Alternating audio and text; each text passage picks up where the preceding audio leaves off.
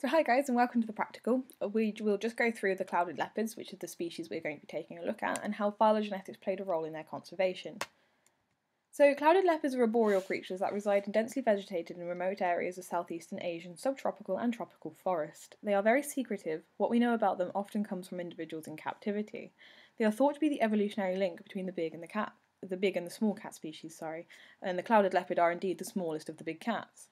In the early part of the 21st century, scientists were unsure whether the two populations of clouded leopard were the same species or different species.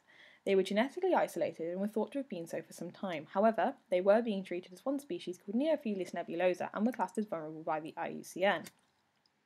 One population can be found from the foothills of the Himalayas through much of mainland Southeast Asia and China. The other population are restricted to Borneo and Sumatra, although fossils indicate they likely lived in Java, but they are now extinct. So here's the one population, and the other one is here. I know they're two separate colours, but they are the same population. It just refers to the fact that they reside on separate islands. Now, both populations were declining rapidly. They were threatened due to habitat loss and poaching, and the habitat loss is being caused by extensive deforestation and agricultural expansion, leading to fragmentation of the population, which we know is bad because it can lead to severe genetic bottlenecks. Borneo has one of the highest deforestation rates worldwide, and the poaching is driven by a desire for decoration, traditional Asian medicines, and tonics.